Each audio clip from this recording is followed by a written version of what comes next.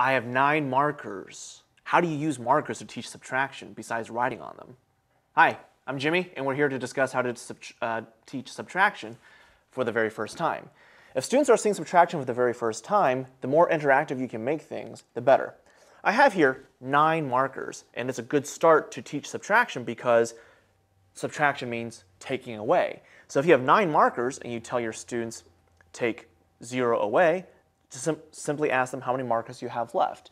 And then basically you can take away as many different markers as you want and then ask them how many there are left. So for example, if I have 9 markers and I decide to take away 3, that's the same thing as subtracting 3. Just simply ask them how many markers are left and they'll tell you, hopefully, that it will be 6 markers. Now, start back from scratch and take, let's just say, 6 markers away. Repeat, ask them how many markers are left, and they'll tell you that it's 3. You can use markers, you can do blocks, you can do money, which is probably the most relatable example. So there's many different strategies, and it's completely up to you, but nothing wrong with starting with markers.